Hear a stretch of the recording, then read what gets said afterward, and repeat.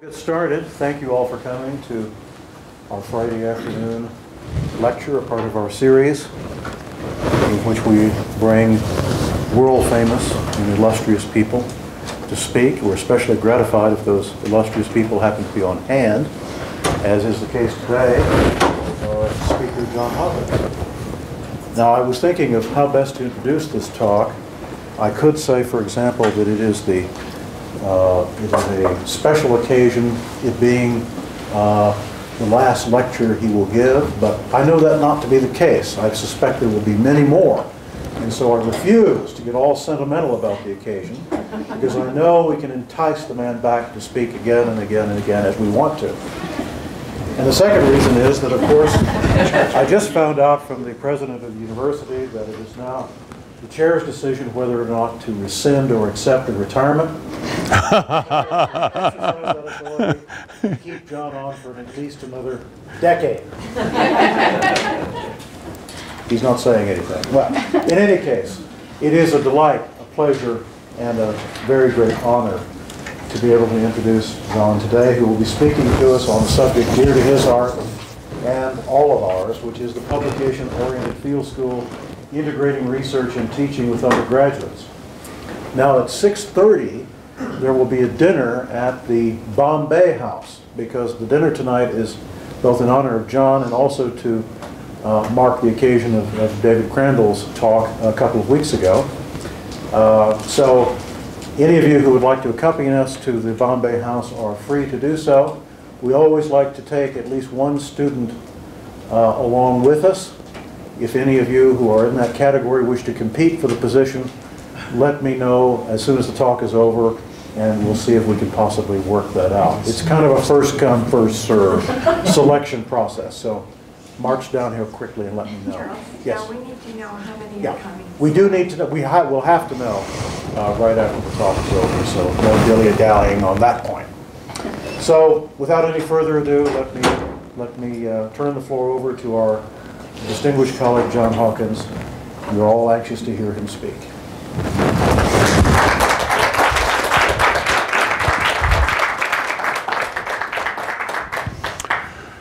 Well, first, I am honored to be here and to talk with you, and I've got more family here than I expected, because I thought there were some conflicts that would make that impossible.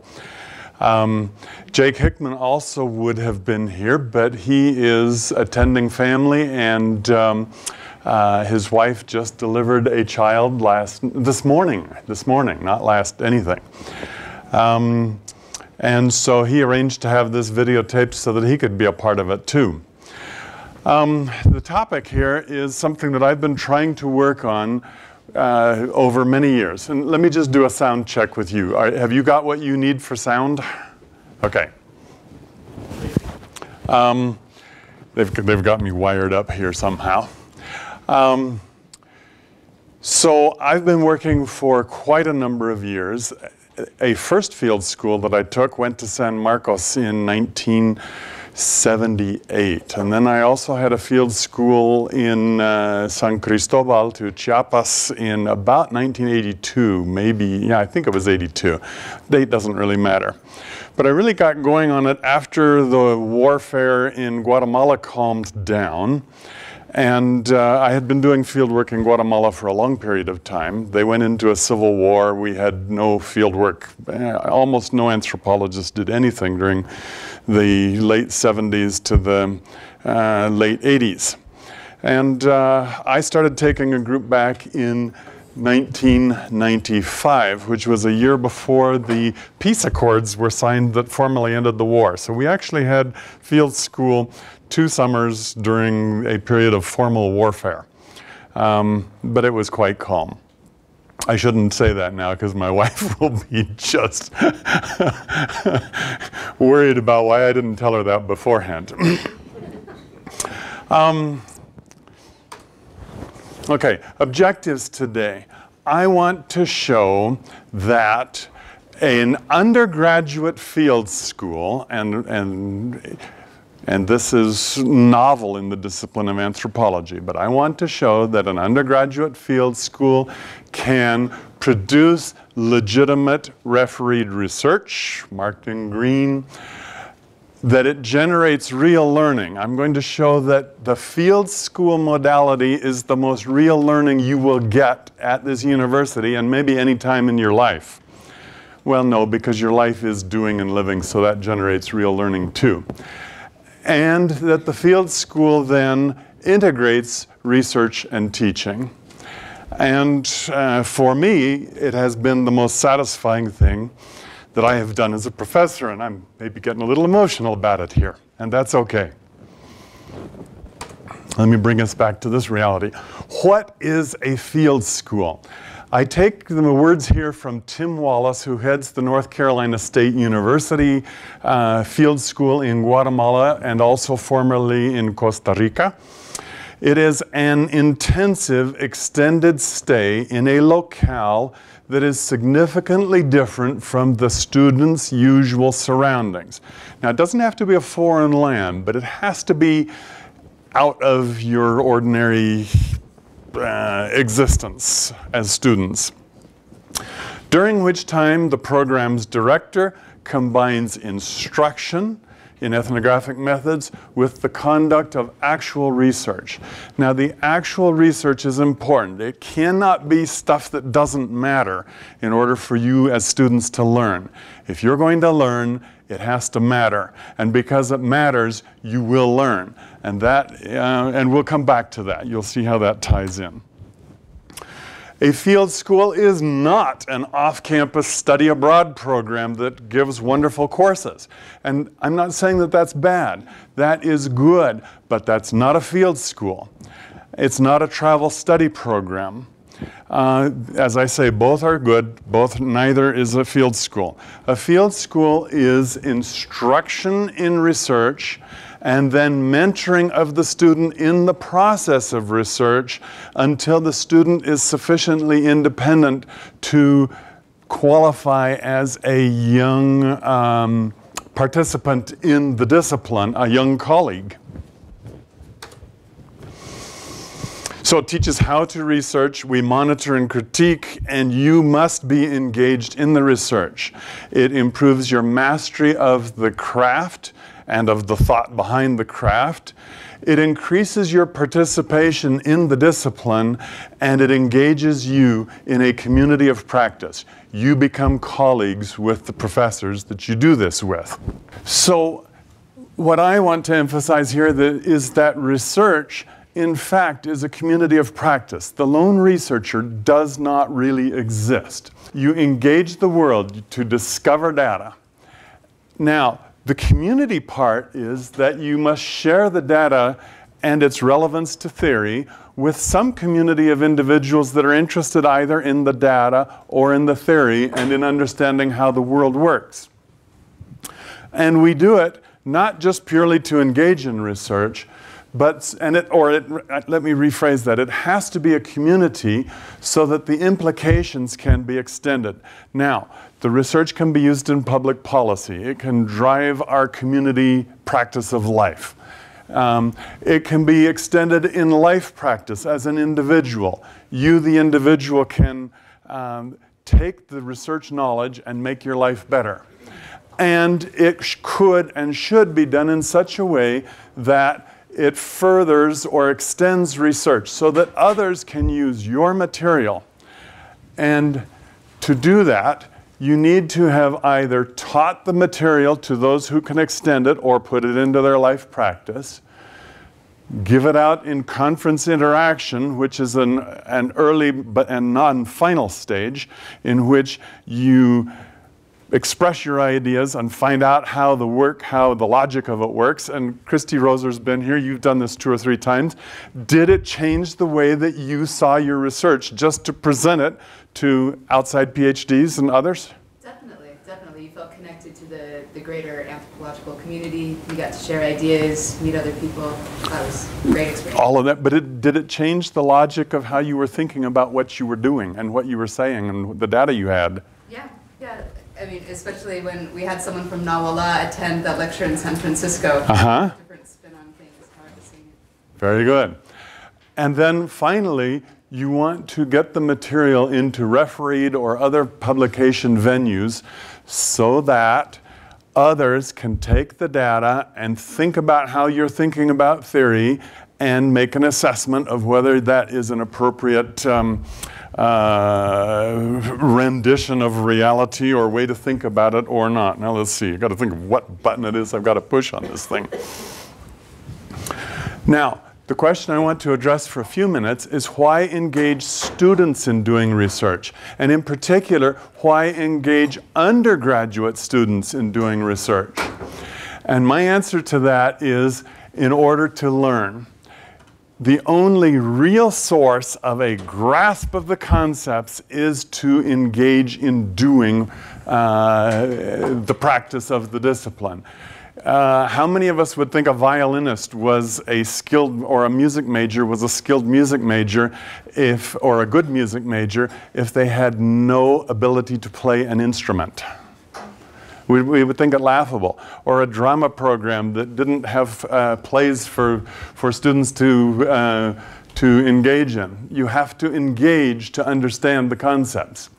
And it is also, we need to do it so that the students are involved in the full round of the practice, the full round of what the community does, so that the student is, at a beginning level, fully engaged.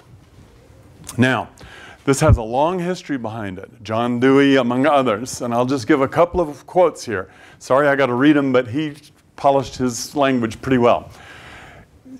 Students must engage in practice work as an instrument in making real and vital one's theoretical instruction. So it can't be real and vital unless you practice what the theory is. This doesn't mean that the classroom is worthless. It means that the classroom is worthless unless afterwards you go out and engage and do. Every educative process should begin with doing something, and the italics are his. Inherently significant and of such a nature that the pupil anticipates its importance enough to take a vital interest in it. Okay? That's what a field school and what a practice and doing should accomplish. Okay, Vygotsky, a Russian psychologist and person engaged in learning theory. Okay, direct instruction in concepts is impossible. It is pedagogically fruitless.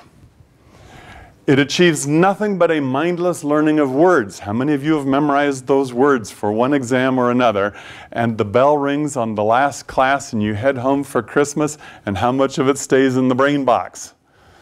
Often not a lot. In school, verbal modes of learning substitute the learning of dead and empty verbal schemes for the mastery of living knowledge. Okay? Now, when you engage in a field school in archaeology, or when you engage in a field school in ethnography, or when you engage in a field school and a field research expedition in biology, or go in the lab in chemistry, you cement these concepts in your mind. And there's good research on that, which I'm going to skip over. Let's see, where does this have to aim at? Dewey. The subject matter is learned in isolation in a classroom, in a watertight compartment. Look at this room. It's not quite watertight, but it is in isolation. It was segregated when it was acquired, and hence is so disconnected from the rest of experience that it is not available under the actual conditions of life. Now there's a little irony here. I'm giving you a lecture about being connected in a disconnected place. You need to go out. You need to search out and find your way to a mentored field school first, and then the practice of the full discipline relatively independently thereafter. Okay, learning of this kind, that is the classroom context kind, no matter how thoroughly ingrained at the time, cannot give genuine preparation. Now I'll just leave that with you. But John Dewey, Vygotsky, Lavey and Wegner in anthropologist and educational psychologist in very recent works, all have arrived at the same thing. Apprenticeship is the best mode of learning. Won't say more. Can't say more and get to the rest. We could stop on that forever. I give up on this thing. Let's just go to the tried and true method. I found one by Nietzsche that I thought was entertaining too. No one can extract from things, books included, or lectures included, more than he or she already knows. What one has no access to through experience, one has no ear for. Now, one of the reasons that things get vibrant around here in September is because students come back from a summer of fieldwork, and you can hear the buzz in the hallways. It is just absolutely, what's the right word, energizing, because, and it makes the classes energetic because the students have access through experience to what they are then learning. Oh, that helps me to understand what happened 3 months ago when I was among the da-da-da. It really makes teaching exciting. Hopefully it also makes learning exciting. So my summary here, doing, the application is essential to learning. Learning without doing is wasted effort. Now, that said, this is all then preface for a field school. The implications for your curriculum and for life, a field school is essential. Now, you can't just go out and do it on your own. You have to have, you can't go out and paint like Raphael. You have to go and be an apprentice in Raphael's workshop in Italy in the 1500s and so on. So the first stage is field school with a mentor is essential. The faculty engage, and for faculty and for all of us in this department or in any department, we should be having practical project level stuff from 101 on. For students, even if your classroom doesn't give you the practical thing from right in the classroom, you should be applying what you are learning to some kind of research investigation, some kind of real topic that long-term interests you in order for you to learn the material of that classroom. In addition, you should use your anthro class concepts to analyze your daily life. Watch your family, watch your roommates, see what's going on, enjoy the dating scene as a third analytic party to it. Whether you're on that date or not doesn't matter. Life is entertaining, and watching it as an anthropologist is a lot of fun. But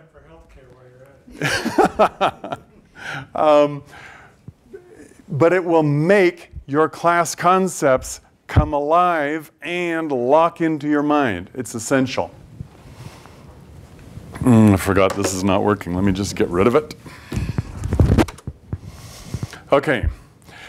There's a set of ethical reasons also. It makes you learn, but there's ethics to it. Well, I said the learning part. You engage in, you experience the full round of practice so that you find out, is anthropology or archaeology right for me? And maybe not. There's no harm in going to any other discipline.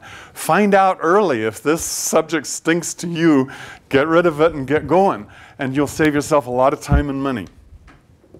And do that in any discipline. But the real ethics of it is that anthropology has some good concepts, can help you analyze life, and you should take it through to any other discipline. You don't have to stay the anthropologist to be faithful to the field. And it's good for the people who are studied. I'll just pass that over kind of lightly. There are some practicalities to carrying through to publication. Doing a field school takes an enormous amount of faculty time. The setup time is unbelievable. And then the in-field time is considerable. Now, what I'm arguing is that what would, in poker, I think, would be known, I don't know these terms for sure, but it's doubling down on a bet, okay? You increase the amount of time invested in order to carry the initial investment through to something valuable. The Mayas know about this in their concept of milpa culture and investing more and more into their small plot of land, but it keeps them survivable. and it recovers the time of the initial field school, but I argue the field school is necessary to education. So if you're going to get educated, we've got to have field schools. If we're going to stay on the faculty, we've got to publish. The only solution is to make the field school bridge to and result in publications. But that's a cooperative effort. You people, as young students, have got to even lead out and interact with us and make it happen, so that when you go to a field school, I'm going to do, first of all, invest yourself. Make that field school effort so much hard work that you have a really good product, and then share with your professor and begin the process of collaborative writing on it. I'll come more to that in a minute, but I want you to see kind of how it works. And it's not just the faculty pushing it on you. You need to push the faculty, because they will get distracted. They're easily distractible. And make it go for refereed publications. It's a little harder than it looks, and it's easy to say, but the work can be done to make it happen.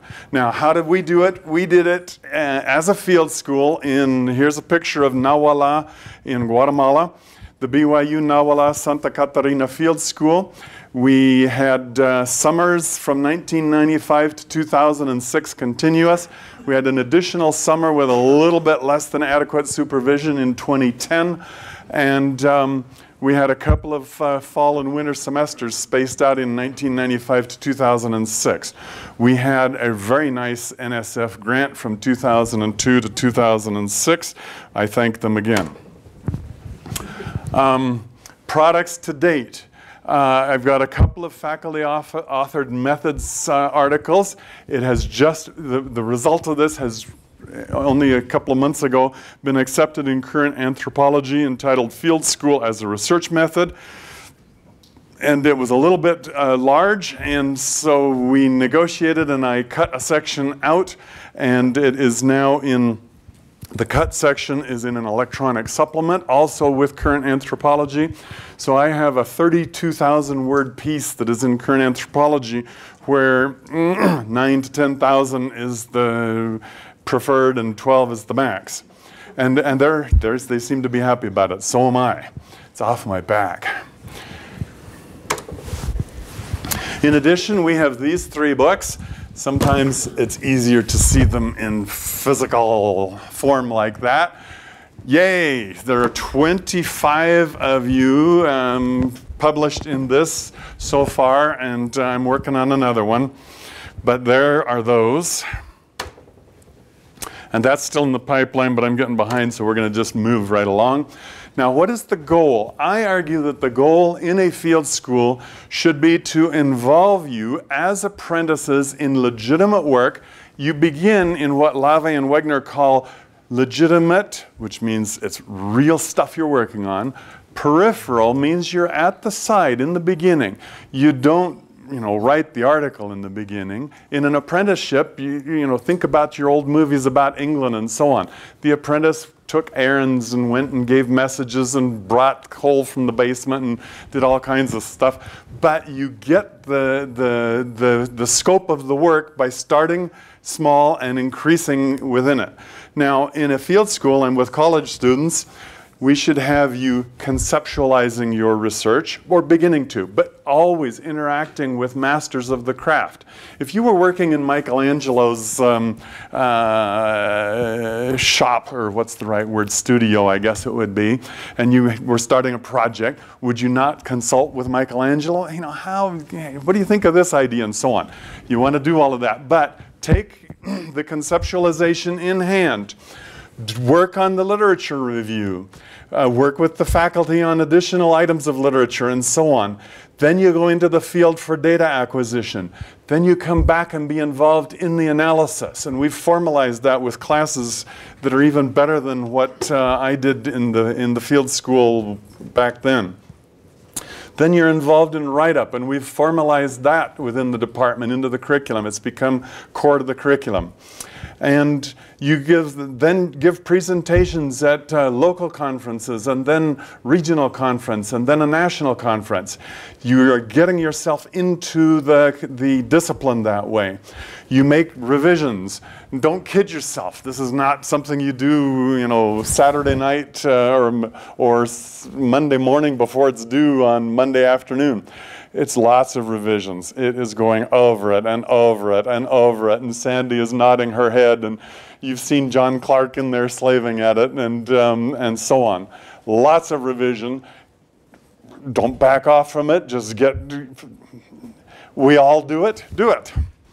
And then you work it toward publication. And why the complete process?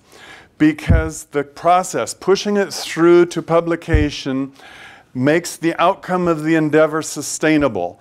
It is career enhancing for the faculty person if you as a student work with the faculty person for a co-publication. It's career enhancing for you as a student, even more career enhancing for you as a student, to work with a faculty person for a first co-publication. And that solves your problem in getting into the discipline, and it solves the faculty problem of keeping a career process and tenure judgment and all that sort of thing going. And in addition to all of that self-serving necessity, it is the best form of education and the best form of general education. If you know you're going to publish, and you're taking a stats class, and you know that what you say about statistics is going to be seen by the rest of the world, guess what? You'll pay attention. And your English class, and your anthropology classes, and so on. It's great stuff. Great incentive. So far, we've had about 220 students in many of disciplines. Only about a third of them are anthropology, but I don't have an exactly accurate thing on that. In Guatemala, we started at 8 weeks, but we quickly found that was considerably too short. We moved it to 13 weeks, in which there are 6 weeks of work, a week plus a weekend of vacation, and then 6 more weeks. And we meet, you do anthropology 6 days a week. There's something wrong there, and I don't know quite what it is. But you have independent research and residence with the families. Oh, the 1 day a week is in classroom. There it is. I skipped down a line. So you're in class 1 day a week. You go to church on Sunday. You go to church sometimes in the Mormon church, sometimes in the Catholic church, sometimes in the Pentecostal church. Sometimes you go up in the hills with the shaman and see a ceremony performed there. Every second week we had a 3-day travel weekend. Before we formalized that, people were sneaking off all different times, and it wasn't very good. How to do it? Well, you've got to have 3 phases, and you've got to have each of those 3 phases well, no, that's my view of it. I think that it comes in 3 phases, and you want to have each of the phases support the other after you've been through it one cycle. The pre-field is preparation. You got to recruit students. Now we have some of that recruitment solved since this concept in our requirement to go to a field school. But that requirement is good and is in your best interest. I hope you will see by the end of this or at the beginning of it. But get prepared. You got to take the courses. If you're going to study something about religion, take the anthropology of religion and maybe a sociology of religion. If you're going to do something on economic life in a community, take the economics and political class before you get there. Take the area studies class. And if we don't have, we're a small department, if we don't have the area covered, go over and take a history and culture class or somewhere else, or read 10 books and deal. Research in field, you're doing the research. After the field, you're writing up and professionalizing, and it is a cycle. I've mentioned that. You've probably read ahead. I'm going to skip along. Pre-field. Have high expectations. Now, most of you in here are anthropology students, so I don't think I have to worry about that. You have high expectations of yourselves. We have high expectations of you. Make it happen. Make those all the way through. Expect some nasty conditions and expect that your body and your mind will react with some culture shock and some revulsion to nasty conditions and so on. But knowing that it's going to happen, you'll get over it, you'll get used to it, and you'll be proud of it afterwards. And there are great rewards. I suggest, at least for me personally, the best student-faculty relations that I have had have consistently come out, with maybe 2 exceptions. I have been with those 200 students that have gone to Guatemala. It's personal growth for you. It has been for me too. And it is an enormous step up in graduate school admission. Now, I've got a couple of quotes at the end of our students that have been on how it impacted their graduate student admission, so hang on to that one. But just let me say, you will be light years ahead of your peers if you have done your field school and taken it seriously and written it up and send them a copy along with your application. It impresses. For the Guatemala Field School, we required 4 courses. 1 was in the Kennedy Center, and the other 3 are in anthropology. An area studies class, I taught a Guatemala class. A topic class, someone of our faculty taught religion or economics or kinship or whatever it was. And including a food class and so on. It doesn't have to be quite those traditional ones. And the field methods class, 442. You got to do that before you go. Even though I have already said that you don't learn it in that class, you have to be exposed to it so that when you're in the field you can reread it so that you figure out what it's about so that you can really learn it. We had a Quiche class which was optional, but almost everybody took it, and it was a requirement that you speak conversationally reasonable Spanish. We didn't care about grammaticality, but if you could mouth the words and get going in it without hiccuping too much, you were eligible. You have to get, nowadays, we didn't back then so much, but nowadays you have to get IRB authorization. And I'm going to kind of skip through this, but the key thing, well, no, several of you have got to do IRBs. Emergent methods, get that into your IRB application, is it gives you permission to change as you're going along, which is a research style that they know nothing about. In field, what I consider to be the elements of success, class 1 day a week. Now there are all kinds of field schools and many things have been tried. Some will have class every morning and in the afternoon you go out and do research. I think that that's too intrusive. You miss the wake up, you miss what people are doing in the mornings, for example. So we elected to miss every Monday. Now, I suppose if I were accurate, this would be an ethnography of Tuesday through Sunday. Because we didn't see much of Monday, because we did stay in class. But nothing different really happened on Monday that didn't happen on Tuesday. So hold your class on a day that is not a special day.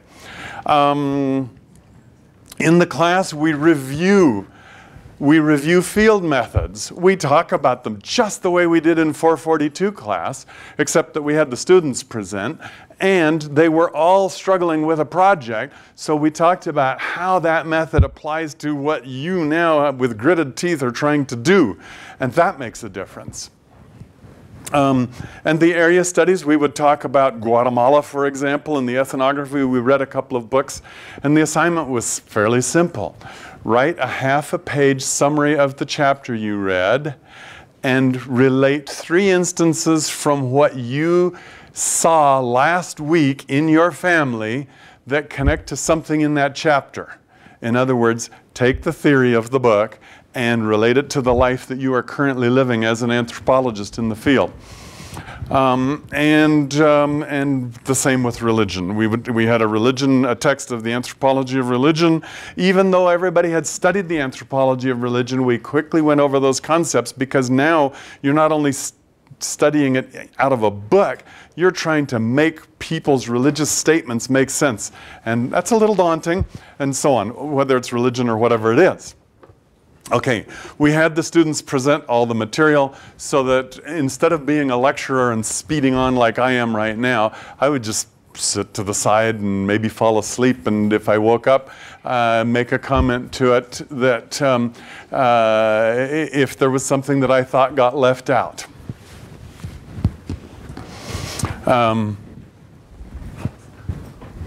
I must have been talking. Draculus is asleep. The focus, though, in the class is always on your individual project and how to make your project work and what is the emergent result, what is the data coming out of your project. And that made a difference. So here's one of the families that I lived with for several summers.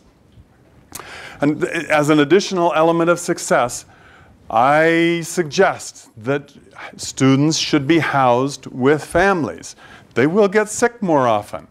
Big deal. They now know something of what other people experience in life.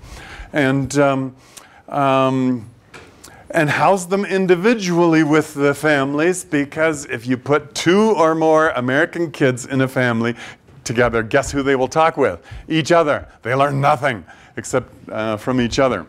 So spread them out with families as best you can. Now, some prudence may have to be used on that, but far and away in Guatemala, that was the best thing we ever did. And that's what the research literature of other field schools. Every field school that has talked about either using a hotel or housing students in groups of 2 or more has said only once, never again.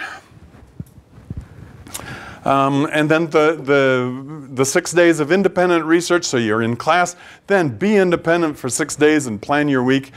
Nowadays you have cell phone contact, and you can get your professor to come out and be with you to solve a problem in an hour or 2, and that's just the way to do it.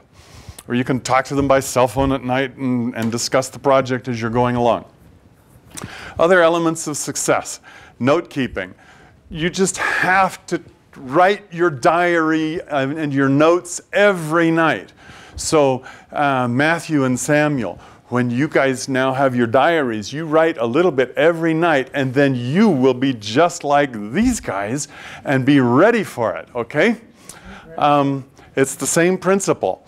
And your memory will change everything if you sleep on it. Your dream work will put it into the categories that your dream work wants, and you're stuck. At the 2/3 point, we would have a conference in which students would give an outline of what they understood, what their data was, and what they thought its significance was. They would present it orally, and then they would spend the last 3 weeks focusing on the gaps that you figure out when you get questions and answers, and try and organize that thing. So it's a great way to focus your last 3 weeks. When you come back, you need to write, and you need to get all this organized. And it's not easy. It is it's terribly difficult, because you have tons of written material, you have boxes of papers and slides and tape recordings, and it's messy, and nobody followed your plan on your outline agenda. They came and said, no, we're not doing that today. There's a ceremony over here, or whatever it is. And you got to get all that organized. And you have classes, and you have work, and you have social life, and no more needs to be said. So the support systems. Now, when we were doing it at the age of you guys, back a few years, we would have an English class and maybe an evening seminar get together and so on. But we've formalized it. We've gotten more classes until we finally formalized it, where it's a requirement for everybody. And that's great. First draft by December, and then professional presentations, and we've had many of them, and I'll just go skipping by that, but that's really important, because working it through and talking it before increasingly professional sets of peers makes your work enter into the profession at a competent level, and then you're not laughed at and rejected at the next thing, or the peers coming after you don't get rejected by the memory of people have of the presentations. It has to be professional. You got to do a good job. That's why you have to be engaged. Multiple edits by the faculty, redrafts, and so on, and you'll be sick of it in a way. But you've got to do it, and you've got to aim it for publication. Ideally, either as standalone journal articles with your faculty as co-authors, and I'll re-emphasize co-authorship, or we have done it in this format as a book with 6 to 10 or so interrelated chapters on a theme. It could be done in film. We've had a couple of films come out of Guatemala, and there are other options also. But ideally, the refereed venue in co-authorship with your faculty so that everybody benefits from that and it becomes self-sustaining because you want your faculty to stay on the job too. There are difficulties. There's no rest for the faculty. Carolee will attest to this. It's just hard. Now, in our department, we have done some negotiation now for trading spring and summer for a fall or winter class. There is some level of family distress being gone for 3 months a year. Some families have handled it. Dave Crandall's by the whole family goes. And that's a great way to do it too. Another is faculty rotation and so on. There are variations. I talk about several of these variations in that journal article, and I'll find out from the journal if I'm allowed to post it for you guys to have immediate access to it or not. But I don't know the answer to that right now. But when you are co-authoring with students, your other publications will go down. There is that time trade-off. And that's why the co-authorship with undergraduates is essential. Advantages to the faculty. And here's some of our teaching settings in Guatemala. It absolutely ends the teaching versus research dilemma. And you've probably read about this in the Newsweek or the Journal of, or the Chronicle of Higher Education and so on, about the disappearing faculty. Why is it that the students who are trying to get an education supposedly provided by the faculty can't get in touch with the faculty? How many of you read something like that of you students? Nobody? Heard about it? Yeah. And at a research-oriented university, the reason that happens is that the faculty are being retained and promoted, and their salaries are based on the research that they do, not on the teaching that they do, which gives you a very schizophrenic life. So the faculty hide, and the students wonder where this education is. If you co-author with the faculty, even as an undergraduate, you automatically solve that problem from your student point of view, and you solve the problem from the faculty point of view by getting teaching and research into apprenticeship as a single coordinated activity. We all ought to go back to the Middle Ages on that one. So from my point of view, extraordinary relations with students. From your point of view, you collectively as the students, extraordinary relations with the faculty. And enough. Advantages to the discipline. You get the research by fieldwork and publication.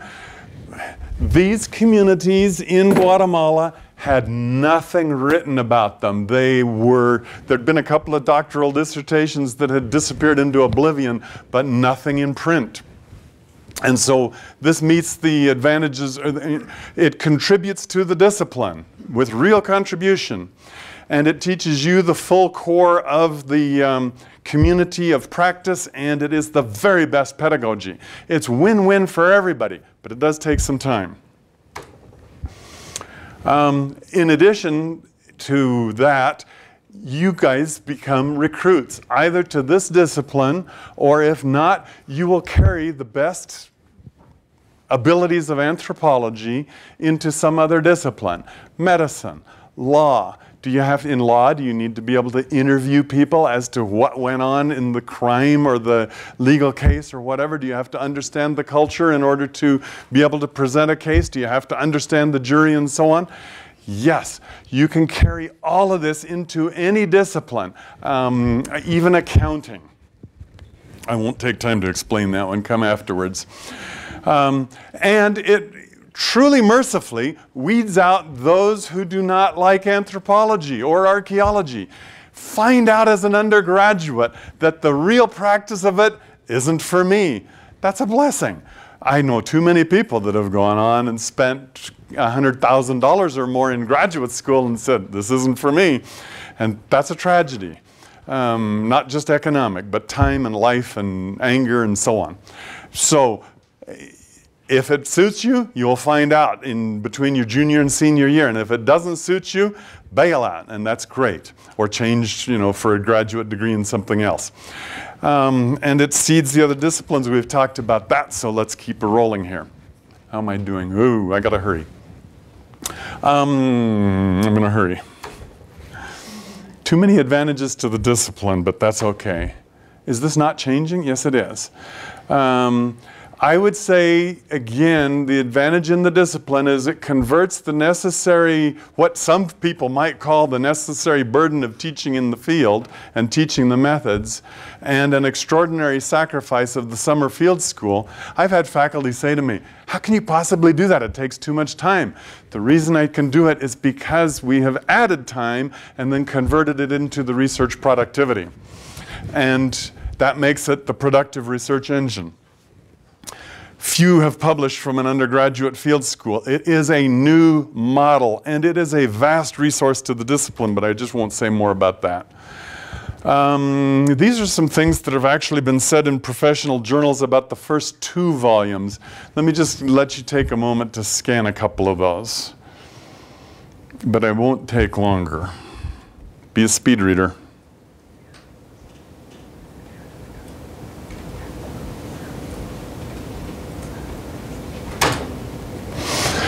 Advantages for the students, it's just more than I can even talk about. Personal growth, yes. Education, general education, absolutely. Cultural awareness, yes. And I've got some better quotes rather than these bullets. Community service, getting into the profession, just a few of them. Graduate or professional school.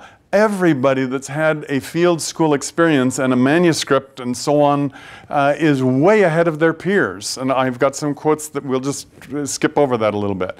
All your general education, your skills courses, motivation, everything. Here are some student quotes, and I've got a couple more after this. Amazing opportunities for learning and growth. Led me to realize that traditional Western methods of assessment and treatment are not appropriate for many culturally diverse groups. That actually is coming from a person who's running a hospital system. Significantly changed my perspective on the world. I am grateful for all that the Nahualenses taught me. And then you guys as students taught me how to set up a Facebook page on our field school about 4 days ago. And here's some of the results in the last few hours. Nikki Matheny. Now I am abbreviating their married name so that it's the names by which we old faculty that can't learn new names knew these people. Here's Nikki Matheny. Quote, "The Guatemalan Field School has impacted my life for multiple reasons," and it's still quoting, although the quotes aren't there. "It gave me real-world experience conducting anthropological fieldwork and research. It helped me understand what it was really like to work as an anthropologist. It helped me to decide," and I amended it, "to pursue a graduate degree in anthropology." The rest is quotes. "This decision continues to impact me today as I work as an applied anthropologist." And in some of her other comments, "In my graduate program, very few of my classmates had any substantial fieldwork experience as undergraduates." Let me pause as an aside. In the article, I calculate and figure out that between 2 and 4% of ethnographic undergraduates have fieldwork experience of more than 5 weeks.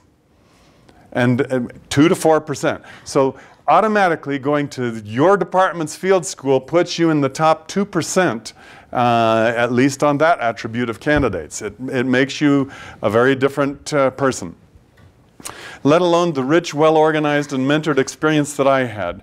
The experience I had conducting fieldwork under Hawkins and Adams and the opportunity to write a research paper based on that fieldwork helped me be better prepared for research and writing at the graduate level and beyond. Christy Roser, wave your hand. Nuthall. My most powerful learning, and is this a direct quote? Absolutely. My most powerful learning experiences through BYU were not in Provo, but in Guatemala. Oops, that should be a comma. As a student and as a field facilitator. Actually, it should be 3 dots, not 1. There is just no comparison in the amazing growth and learning I experienced in the field study program, which is what we used to call the field school before it was formalized as a field school, versus the study abroad program that she did or that I did in Mexico. Rows are still. I had the awesome opportunity in Guatemala of studying the split of a community in the aftermath of Hurricane Mitch. I got to go out and be an ethnographer and do interviews and surveys, as well as participate in the actual exodus of the community of Ixtahuacan from a valley to a high plateau. Now, I wasn't able to be there, but I can write about it, and write about it with authority in the voice of your article and those of your peers that were there in the different summers and falls and winters. And we do not have the study of a community that has trasladado, what's the English word, relocated itself in that way. In the literature, anywhere. Okay. I developed leadership skills. I'll skip down. Dr. Hawkins encouraged us to write and rewrite our ethnographic research and prepare it for publication. I am proud of my paper on women and development published through Oklahoma Press. To have research published in a book as an undergraduate is extraordinary. You'll have another one published about a year from now.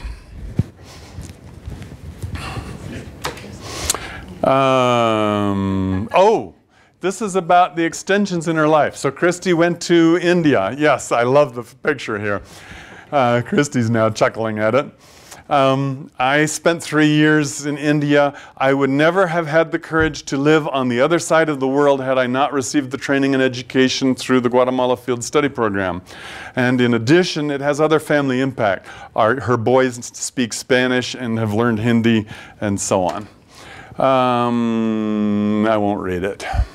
Onward. Adriana. I like this picture of Adriana. Is it clear that she's sitting on a motorcycle here in Guatemala? Almost suicidal. Field study, expanded my worldview, developed personal character, experienced some of the most challenging and growth-inspiring moments I ever had. I also learned much more about anthropology, Guatemalan culture and context, and professional research conduct than I ever could have from coursework in a university setting. Instills in students ownership of their educational experience and expects a high level of independence and professional conduct. Therefore, students learn quickly and perform accordingly.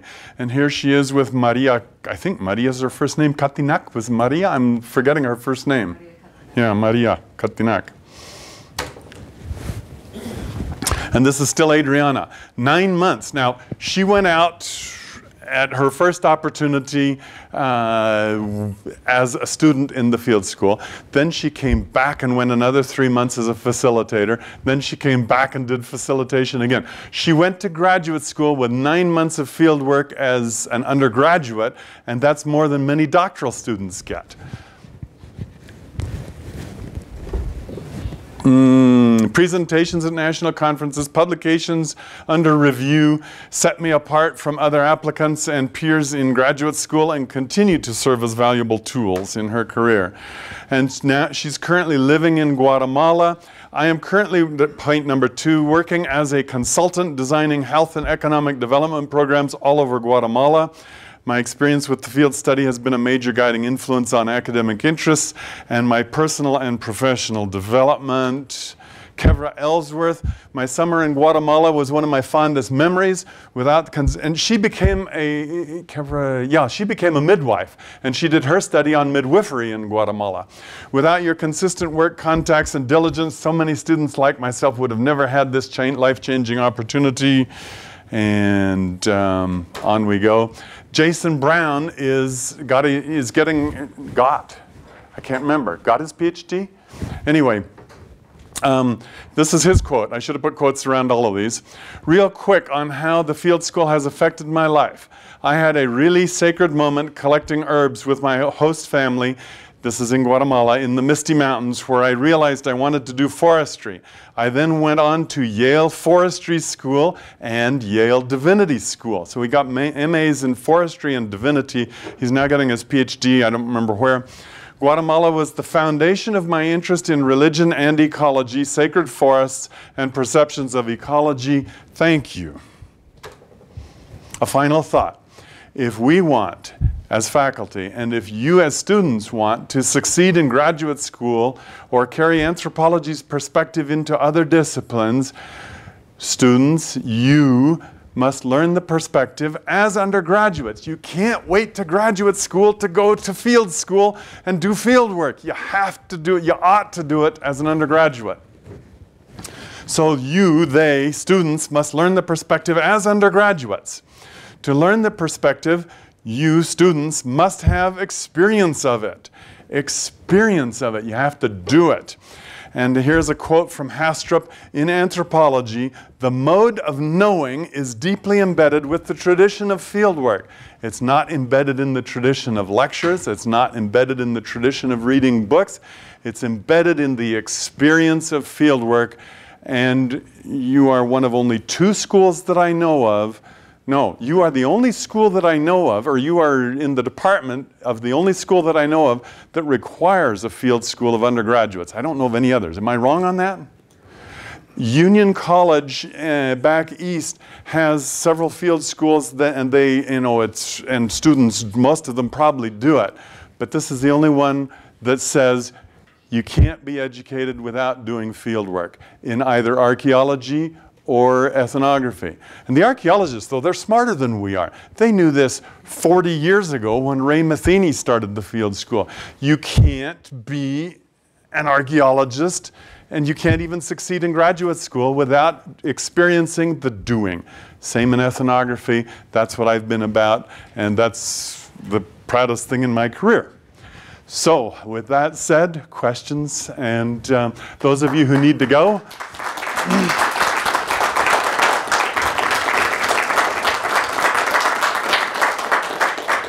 we still have the room for half an hour. We probably don't want to have questions for all of that, but I'm game, so whatever you want to do. Your questions. I will do the lights.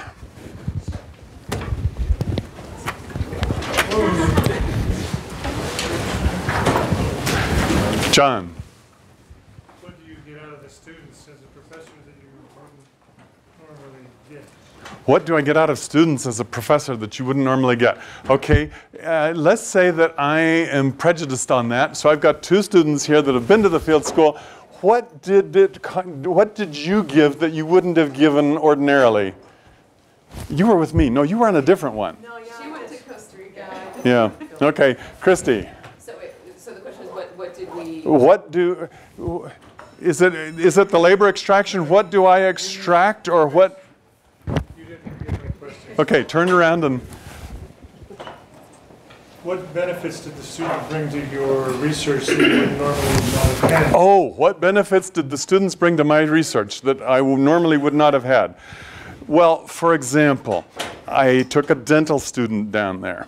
I would never in my life have studied the dentistry of the Guatemalan Mayas. But this guy dove in and went to all the dental tooth extraction places and numbered them and counted rat feces on the floor and everything else, and figured the costs relative to the wages, and showed that, number one, dentistry and mouth care health is a very accurate barometer of economic well-being in the community and in the world.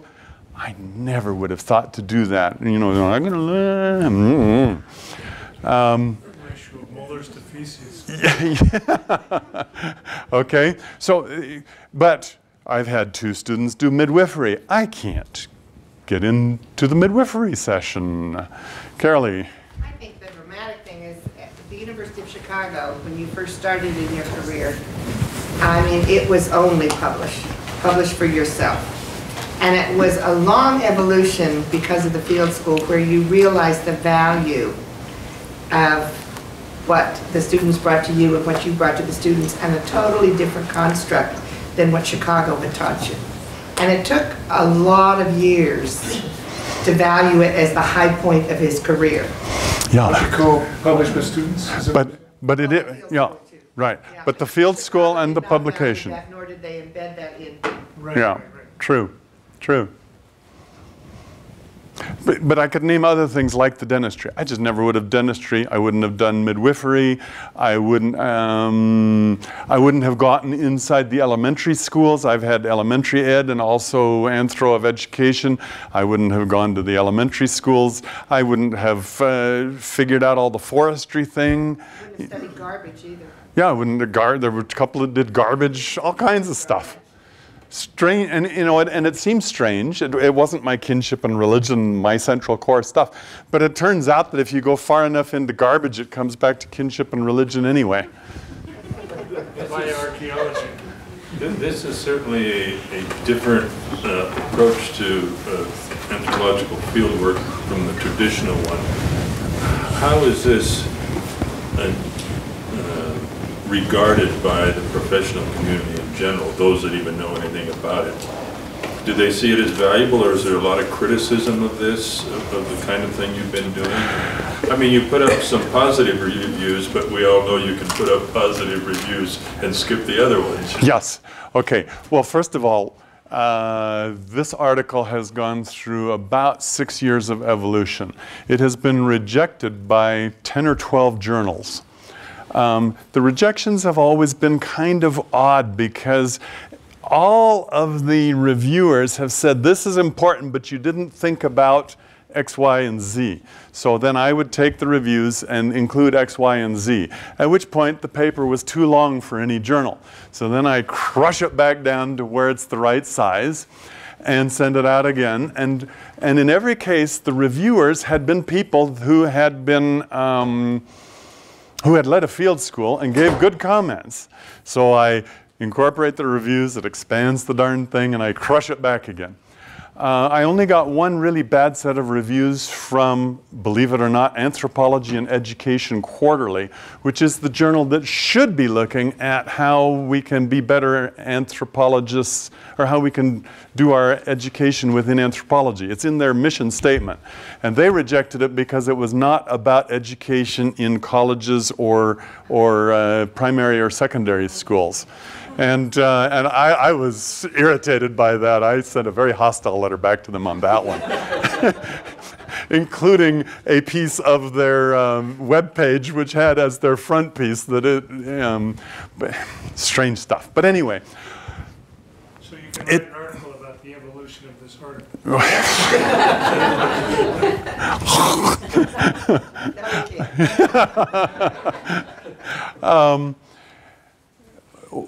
What I do show in the article, so now to respond to you. One, I show that collaborating with undergraduate students is no different than the collaborations that those reviewers did with me and the rewriting that I did on this piece, okay? So that collaborating in an undergraduate field school as a faculty person is not different than the ordinary collaboration of reviewing and rewriting and getting other perspectives and adding and so on. The second thing is that there have been critiques in anthropology that it has been too solo, too much the lone anthropologist. And that has an impact because you get a 2-year slice. Sometimes that's replicated because the person goes back again and again and again, like you and I and several of us have. Or the other is that people like John Watanabe go back and redo what Charles Weigley did in Santiago Chimaltenango 30 years or 60 years later. But nevertheless, it has been largely solo. John Watanabe went back. Now, there is a whole strand of research that there are some advantages to team research. And Beebe's 2002 on rapid anthropology, and I can't remember what the other titles are. But so basically, part of the way I framed the argument is to say that collaboration with undergraduates gives multiple perspectives. I get multiple genders, well, 2 genders. Yeah. But my point is, I can't get very easily into the female side of life. So there's that. But I also can't get, and as time goes on, increasingly can't get into the young side of life. But you guys, as youngsters relative to me, are able to go and get kids and children's views of things and so on. So there are multiple perspectives, and that is one of the things that anthropology says. You know, we should get multiple perspectives on American life from Democracy in America. I can't make his name come to mind right now. De Tocqueville and Harvey Varen's Americans Together, and what's Schu's study of H.S. Schu? I can't remember, but and so on. Okay, multiple perspectives is what we need. So a field school allows that right off. And then, John, to your comment on the religion study. There's lots in the literature that, okay, you go and you study the traditionalists, but then the Pentecostals will hate you. And you can't go to visit the Pentecostals because you're afraid that the traditionalists will think you are betraying them. So I put Christy in a Pentecostal group, and I put another in a charismatic Catholic group, and another with a traditionalist. I can go to all of them because I'm Uncle John the professor. And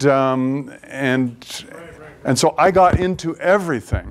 So the next volume is on religion, and it has studies of every religious strand of the Nahualense and Santa Catarina communities, from both rural and urban, with people that lived with the shamans, people that lived with the ordinary Orthodox Roman Catholics, people that lived with the charismatic renewal Holy Ghost Catholics, people that lived with the Pentecostal Protestant revivalists. And there's nothing like that in the literature. Nothing like it. And then beyond that, the fact that they got into all of these, and that I could go in after them and visit all these meetings and take recordings and do transcriptions. And they've got transcriptions, which I have access to. Beyond all of that, these students and that experience has forced me to think about religion and religion in Guatemala. And so the introduction is a theoretical transformation of the view of religion in Guatemala, which is what I'm writing. And it's taken me, I apologize, Christy, 10 dang years, but 3 books in the process too. It's just, the data comes faster than I can deal with. It's incredible. So the students become an aspect of your own personhood, and you can split yourself up as many times as They become my little fingers into the community. And then... your little moles. Absolutely, absolutely. It would do the NSA proud. You say Sherlock Holmes and his urchins. Yes, exactly. I like that better than the NSA. How do you see this using undergraduate students, say in comparison to the Harvard project in Chiapas, where they were bringing graduate students in and doing this? Okay. Would that have produced more sophisticated or outcomes, or how would you compare that? Probably, first of all, yes. An undergraduate's 3-month study, even with good supervision, is not going to be as sophisticated as a doctoral student that goes to Chiapas and also gets some mentoring and then is involved for a year or more in the community. So part of the deal on that is that I have many more topics that get covered than would ordinarily be the case. But maybe not every topic as deep as if a PhD dentist went zinging in there. But it is the only piece on dentistry among the Maya in Guatemala. It's the only thing there. Having a broader perspective Yes. of what's going on during a Yeah. relatively short period of time. Yes. And then now one of the critiques, one of the reviewers said, it is absolutely unreasonable to expect undergraduates to get control of the ethnographic literature, control of the theory, and do the ethnography, and have a publishable piece in a major journal. And my response to that was, You are quite correct. That's why it has to be a collaborative co-authorship with the faculty that provides the broader perspective on ethnographic and theoretical literature, in addition to the students' immediacy of those details on that narrowed topic. And that makes a perfect synthesis. That's the theory anyway. But it also pushes you beyond your comfort zone because you were family, kinship, ethnicity. Yeah. And all of a sudden we have this new area of specialty in terms of public health and religion. And Yeah. Look at this one. Crisis of governance in Maya, Guatemala. That wasn't my area, not a bit. But it is now. Yeah. And this one. Healthcare in Maya, Guatemala. And so I wrote a conclusion to it. It's a good conclusion.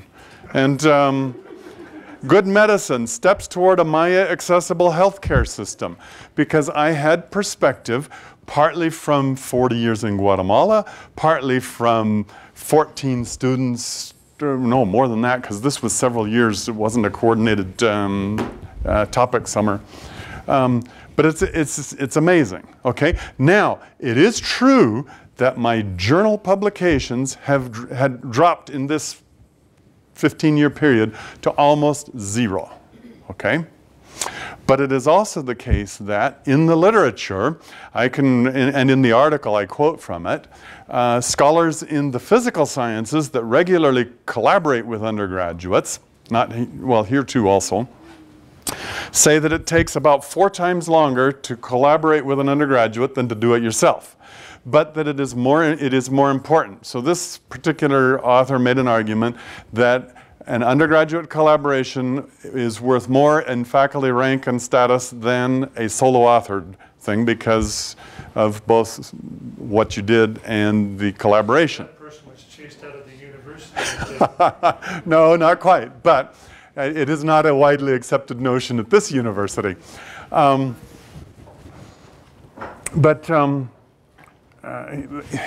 so we agree with that. So. Yeah. But we need to agree with it. And if only 2 to 4% in your profession are experiencing field schools, you have a lot of PR work to do. Yes. Within the field and in universities in general. But this is now going out in the premier journal. This one is going to create a stir. Right. Right, yes. So the students, I don't know if everybody will do field work. students get the opportunity to actually learn or die, basically. You have to perform or you're out of there. And you are the expert, and so they get to learn from your expertise. But what they bring to it, I would think, would be innocence and ignorance. And there's some of that. And they blunder into the most gosh-awful situations and get wonderful data. And so they'll raise issues that you thought were resolved, and you just have a very bad or the wrong idea about them. And having students here should blow your mind right open and reconsider everything. And you're probably learning 10 times as much as they're learning while they're with you. Right? Absolutely. Absolutely. Cindy. Maybe you guys do this already, I don't know, but this would be a wonderful presentation. I mean, to have a required freshman training class. It's required the fall semester they come in, where they get the overview of this to understand why we're doing what we're doing, and they can participate more fully in it. So I don't think students really understand this until maybe even their junior or senior year. And this would be fantastic, I think, to get them when they're early and give them the whole picture, you know. So. It's just our version of water torture through Exactly. Well, that's the spiel. And it works in archaeology. It's the very same thing. It works in ethnography. It works in field biology, ecology, forestry. Any discipline where you got to go out and interact, you should be able to take undergraduates. You ought to take the undergraduates so that they get the experience of the discipline and the full round of what that community is about. And then it doesn't matter if Jason Brown abandoned anthropology. I don't know if he was an anthropology major. Do you remember? I don't remember. Okay. Okay, even if he, quote, abandons anthropology, he's not going to really abandon it because he's going to take it into forestry research and theology. And because he learned anthropology with the experience, he's not going to forget his anthropology, which is... I believe he's at the University of British Columbia. He is at the University of British Columbia. I think on the faculty or in a PhD program or both. Yeah. And so, now, how many of you are in the remainder here have been out on your field school for the summer that are current students? You have. Okay. Was the field school, well, now you did yours in a very different way because you had an unusual set of opportunities and contacts, but still, you were mentored by me looking over your shoulder electronically. Question, did that doing experience transform how you learned? Definitely. There was, one, learning in the field was extraordinary, but then coming back to school, especially last semester, you saw in the moral of Sure. institution class, when I came back, all of a sudden the theory meant something more because I could apply it and see it in a different way. That's why I think having the idea of giving this idea, putting this into the freshman's mind that this is what we're aiming for, this is why you're learning theory, this is why you're learning about institutions and kinship or whatever classes they choose in the major, that it does apply. But you don't really see that until you've experienced it and then come back and... Yeah. That's a silly way to describe it, but that's the only way I can put into words is it really does blow your mind when you realize how it all comes together. Yeah. It also enhances the quality of the education of their colleagues because in this case, for example, many of her comments last semester in Language, Culture, and Society were tying what we were learning to her experiences in the field, and the other students were hearing that and seeing how these concepts made sense to her in terms of what she had experienced out there. So, which... how that fed into her, she could bring her experiences with particular concepts into the classroom. Mm-hmm. But then, and that now you mentioned it towards the peers, but I also sense it towards the faculty. It makes the class a lot more lively and fun for me as a teacher. It's something I could not have. Yeah. Having experienced mentoring at BYU and the School of Ed, it became a process where we just paid students and multiplied the work of the faculty, and was not a very positive experience for some of us. I think the difficult situations you made so clear to the students before they came, there was a winnowing out of those who didn't care. And then it wasn't a money issue. If these kids went because they really were having a mentoring situation where they wanted to learn. Yeah. And therefore they didn't waste your time. They took a lot of your time, but it wasn't wasted because they were giving so much of themselves. Yeah. And that's key. That's really key. Yeah. In being willing to do this for students. It is something they have to do on their own, individually as well as collaboratively. Now it's worth saying in relation to all of these comments, not everybody is succeeding in getting into, how long is, well, I guess it's still okay. Not everybody is succeeding in getting into one of these publications. If I get the next 2 done before July 1st, or at least submitted before July 1st,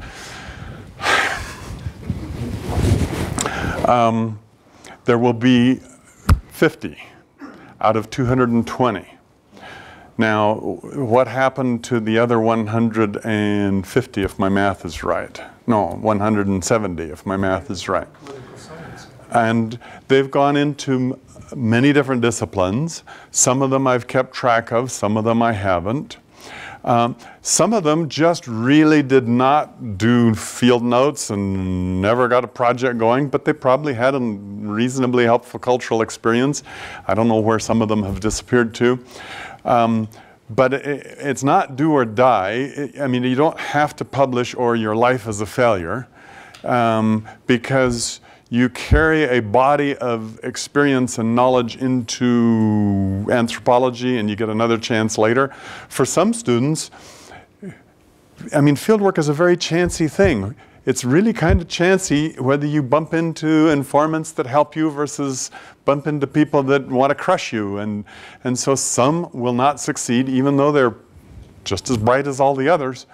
And some will succeed and some get culture shock and they're at that stage of life and they'll have to do their fieldwork another time and so on. I can just give an example of one of the students when I went was Jeremy Rave, who was he was in sociology and marketing, and he did a whole marketing project on people selling oranges from the coast in Ishiwakan, and it was a fascinating study. I don't think he ever made it to the publishable point, but because of his field experience, he got into INSEAD business school, and now he's... What is INSEAD? INSEAD is a very well-known business school in France. Oh, okay. Now he is a big top guy at an airline in Mexico. When my husband did his internship in Mexico City, I ran into Jeremy Rave and we were like, hey, this is so funny. We were both in Guatemala 5 years ago doing a field study, and here we are both in Mexico. My husband's doing an internship for Wharton, and you're working for, I forget what's the name of the airline, but he was one of the head people because of his experience. And I'm sure that's how he got hired. And just one more thing that I wanted to bring up about the research that I think needs to be said is the towns that were chosen. I mean, how amazing was it that these two towns weren't just your average towns? I mean, these towns, they were hit by this hurricane, and after the hurricane, they relocated. And that is, I mean, and I studied the relocation, and that, and I doing the literature review of that, it's hard to find anything similar that's happened anywhere in the world where a town has decided, and it wasn't the entire town that went, and split the community, and you have a community staying and part of the community going. And you know, I had originally wanted to go down, I had done women in development, and then I was going to go do a follow-up study on women in weaving, and then this community split happened, and I said, you know, there's nothing else to study but this community split. This is what I need to focus on. Exactly. My research was driven by what was going on in the community, and it fascinated me.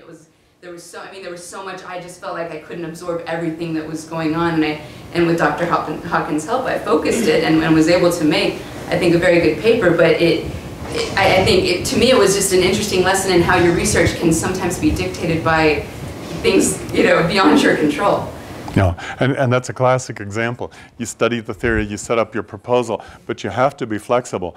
You're studying their culture, what they're interested in, and when you get there, it may be totally different than what you were hoping for. The same thing happens in archaeology. Oh, yeah. You found something you didn't expect to find. And you follow the lead on that.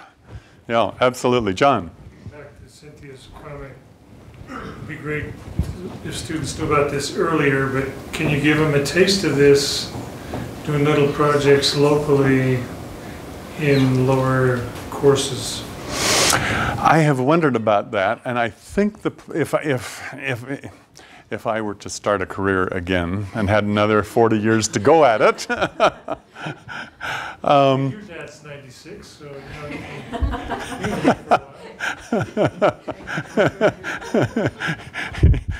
The poison dart eyes are coming out here, John. In case you guys don't know, I am signed for retirement on July 1st, and come back as some other person. With a new wife. in Mormonism, all things are possible.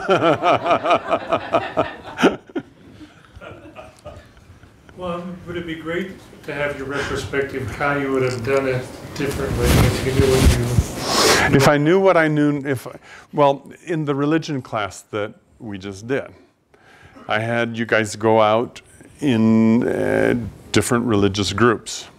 I think this could be done, and I used to give the, you know, do me a 30-page paper on 2 pages on the relationship between your weekend with this church and what Durkheim had to say in Elementary Forms of Religious Life. 4 weeks later, 2 pages on how it relates to what Marx had to say about religion. 3 weeks later, 2 pages on Weber, and 2 more. So you've managed to get their personal experience hooked up to what's going on in class. Yes, exactly. I think it could be done at a 101. If I were doing it in 101 now, I would find out who has which languages, and I would assign the topic of religion, because that's something that all are interested in, and all have, they've got a dog in the fight on it. And I would pair the students so that to a Spanish Pentecostal congregation, if there's a Spanish-speaking student plus an English-speaking student, send 2 students, and they can, because the kids speak English and so on, so there's plenty to be done in English and plenty to be done in Spanish. But in a 101 class, even in the 900 person section, you got people that speak Chinese, Thai, blah, blah, blah. We should be able to do some really interesting things on comparative religion, comparative ethnicity, ethnic adaptation, refugees here in Utah Valley, and so on, and have them be just mini things. And then by the time that they are juniors, when they go to India or Africa or Thailand with Jake or whatever on the ethnographic or the archaeology field school, they've really got a grasp of some of the issues and how to do it. It could be phenomenal what we could produce. Yeah, I've done it with 101. Sorry, my voice is a little gone. Oh yeah, our time is up. The one thing I was going to mention was what Cindy suggested I didn't do in 101, which was to actually have a day that's sort of dedicated. It could be a day when you talk about ethnography generally, and that we dedicate to some cultural, that we dedicate to talking about at least 20 minutes of doing what you've done here, of saying why we do the field school, the fact that we do the field school, and then why we do the field school, what some of the benefits are. I think if students in a 101 class are, I think that could be a great way to get some PR, maybe even post-students. We have to be out of here at 4:30, which is 2 minutes from now. I thank you all for coming and listening and chatting with me.